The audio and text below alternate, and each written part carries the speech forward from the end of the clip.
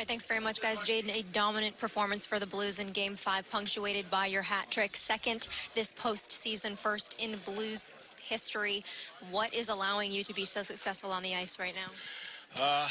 I don't know. I think, like I said before, just getting to the inside. I think getting around the net, that's just fine where I'm most successful and where I can help the team the most. So, line mates are making good plays and getting pucks and kind of finding me, getting rewarded. But getting to the inside as much as I can.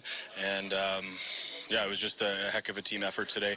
Everyone worked for each other, and we didn't change. Even with the lead, we kept playing hard. This game easily could have been 1-0 Sharks just seconds into this game. Instead, it's Sonny Sundqvist with his 4th goal of the postseason. First part of that, just how important the depth of this team is and how dominant that 4th line has been, and particularly taking the crowd out of this one early. Yeah, they've been awesome for us all year. They've brought us energy. We're a team that relies on our depth. We wouldn't be here without it, and we roll 4 lines, keep everyone into it, and play the same way. So they're working hard. They're keeping it simple, but they're supporting each other very good.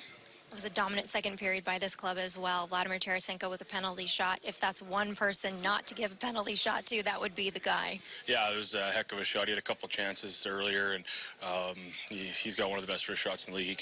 He can put it basically anywhere he wants.